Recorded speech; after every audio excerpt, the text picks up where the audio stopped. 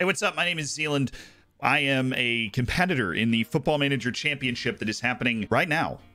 This video came out about 30 minutes before the Streamer Showdown started. It's the second competitive Football Manager tournament of the year, and while it's out, if you're watching it, I mean, maybe you clicked on it in the first 30 minutes, in which case, I love you. But if you're watching it after the first 30 minutes, for the next 4 hours, or maybe even longer, after that, I will be competing in the regular season phase of the Football Manager Championship, and we'll be trying to make it to the playoff phase, obviously, which of course we're gonna do. You're gonna see the team, you're gonna feel the strategy of competitive Football Manager. We are ready to compete in the second KFC Streamer Showdown. I'm trying to win myself some more KFC swag, and let's be honest, some prize money, because daddy needs a new camera. That's not a weird thing to say. Roll the sting. So like I said, if you are watching this video right now, click the Twitch link down in the description. You can come watch this live, but you probably want to finish the video first, because then you'll know not only what is happening, but what team I have drafted, what team I have plucked from the nether regions of Football Manager. What? So if you already know what the Streamer Showdown is, I'm going to quickly explain the rules. You can skip that as well, and we can get right into the team. But the rules: we have a draft. We have 500 million pounds available, but since I'm the only British person in the draft, it's 643 million US dollars available. 18 players, 17 have to be from the Premier League, and you get one wildcard pick. And the spoiler here is that, of course, my wildcard pick did not go horribly well. So this draft, a little different than what we've encountered before. And we came in with a strategy. You do your research, you come up with players that are value, but because we're locked into one league, in the Premier League, there are only so many players that are actually good, that aren't so expensive that you end up not being able to acquire the superstars that might be able to help you along your way. We got a gift initially, though, because we ended up getting the second pick, and the first pick seemed obvious to everyone except for this guy, Dr. Benji. He had the first pick. He picked Timo Werner. Now, Timo Werner scored a bunch of goals against me in the first season of the Showdown, so maybe I'm not onto something here, but our second pick seemed pretty obvious. I don't care if we restart this. I already picked Van Dijk, so I have to get him if we restart. Not only is this an anchor that I can build my defense around, it is also an anchor that I can build my set pieces around, which, let's be honest, you know, talent wins games, set pieces win championships. And this is the start of a team that's going to be rather dynamic on set pieces. But this is great. This is not something, your ability to adapt in these drafting situations. You have 1 minute once your pick is up. I did not plan on being in the first 2 picks to be able to get the obvious best defender that's available, maybe in the entire world, definitely in the Prem. I had an idea of what tactic I wanted to involve myself in. We're definitely looking to be a little bit more defensive. I kind of soured on 2 striker tactics after our serious struggles in Season 1 in terms of the competitive PvP version of this Football Manager match engine. And so we were looking to build a strong midfield, an intelligent defense, because as you might remember, if you watched Season 1, we were a bit undone by chronic stupidity.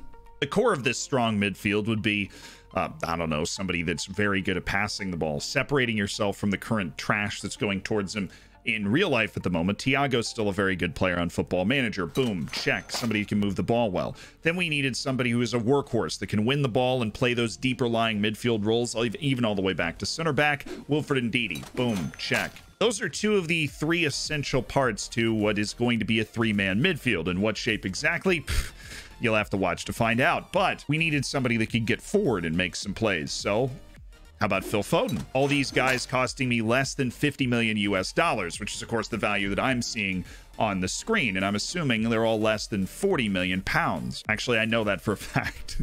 It's a high quality trio. We also made a very early pick that surprised a lot of people. But if we're looking for a forward that can drop in and get themselves involved, how about Shea Adams? For 9 million US dollars, which is like 6.5 million, not 6.5 pounds, 6.5 million pounds. That was one of our earliest picks, actually. That's a player with 15 passing, 15 vision, good athleticism, and the ability to finish the play off as well. Criminally underrated. And there's a reason that I picked Shea Adams early, and we ended up getting somebody like Harry Kane towards the end, because there are more people that are going to be likely looking for that bargain early, where there's a couple of strikers. If I don't get Harry Kane, I can get Aguero. If I don't get Aguero, obviously they're not the exact same type of player, but you can get a Firmino, a Salah. There are weirdly a lot of incredibly high value players that offer the same basic level of skill set. There are not a lot of strikers under 10 million that offer the skill set that Che Adams has. It's this weird world you live in when you're making the draft, and we did have to sacrifice in other areas because we would also end up with a late pick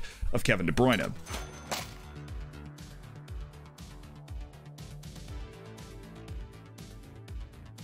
He has no idea what he's just done. He has absolutely no idea what he's just done. He quite simply could not have timed that any better. That is incredible that he just managed to do that. Actually, absolutely incredible.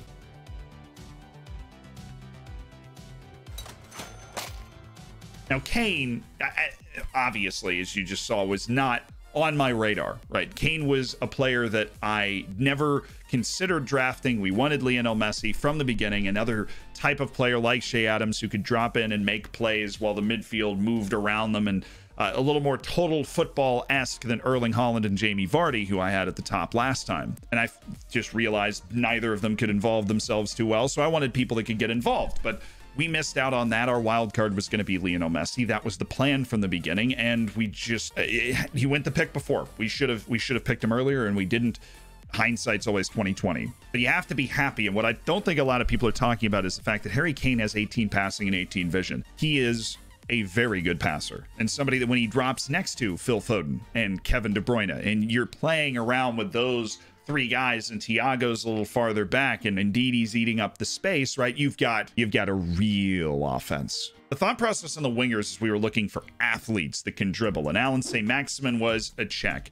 Nicolas Pepe, check. These are guys that they pick the ball up and they are threatening. You have to account for them. Absolutely menacing. I mean, Saint-Maximin's got, what, 19 dribbling? It's terrifying. And Nicolas Pepe, no matter what you think about him in real life, does have the skill on the ball and the athleticism to be incredibly threatening. Both of these guys can also play the wing on either side, whether they're playing with their dominant foot on the outside or their dominant foot on the inside, which gives me a lot of fluidity, especially when we add Ryan Fraser behind them, who is essentially the same thing for cheaper, can play on both sides, and is a running dribbler. We also picked up Adama Traore because, well, then we go to our defense, which we didn't talk about after drafting Virgil van Dijk. But I did mention that we wanted intelligent players. So what we were looking for were well-rounded, intelligent players that weren't going to Chris Smalling it up when we get to the knockout stages, assuming we get to the knockout stages. But shoot, you know what? We're getting to the knockout stages. Okay, we barely got there last time. We will get there comfortably this time because we have a defense with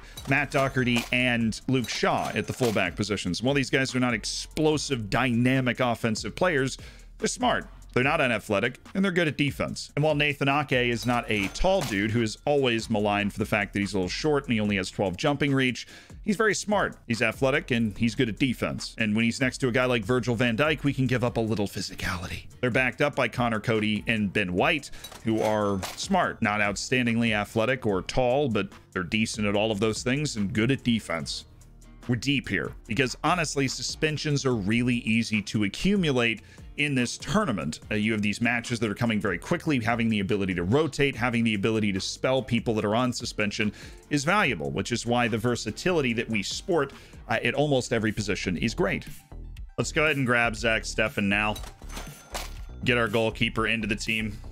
We don't want to get penalized, so we take Robin Olsen's our backup goalkeeper, and alas, we have a team. The lineups that we're going to be looking to go for are a narrow 4-1-2-1-2, where we play with Harry Kane and Che Adams up top, where we play with 4 midfielders and essentially use the quality we have. We can also drop into a 4-5-1 or 4-3-3. That 4-3-3 can encompass one of the forwards. It can encompass the talented wingers that we have. It can encompass Adama Traore just running over or around or using his oil to just kind of slip by. That's what we were drafting for. That's what I've been experimenting in PvP, Football Manager 21 match engines, and we're coming for the crown. We won a championship last year. We are looking to win another championship this year. We would, if we won a second, would be the second most awarded Football Manager player in the world. So I'm recording this. You're right after drafting. This is what we're thinking. I'm really happy with who we got. The lowdown seemed to agree as well. But as we know, we were picked as the favorites after the draft consistently, and we ended up, after a promising start, winning 2 of our first 3. losing 4 of our last 5, and the other one was a draw that we had to come from behind to achieve. So it all comes down to how you handle things in the league. We fought our way out of the relegation playoff and got into the bracket before Chris Smalling, well, showed up. We'll be influential on set pieces with Van Dijk and Kane. We're going to be able to play a total football fluid situation with threatening players you have to respect on the outside, and obviously the main threat coming up the middle from a talented deep midfield and Harry Kane. I'm also the belief that Shea Adams is going to be great. I won't be afraid to spell Harry Kane with him because depth is key. The matches come almost every 3 days once you get into the heart of the season, in the heart of the knockouts, and we will be ready. I'll see you then. Now you can click the link in the description to go to Twitch and watch the regular season. The finals are tomorrow too, so your weekend has just been planned for you. Congratulations. Excited.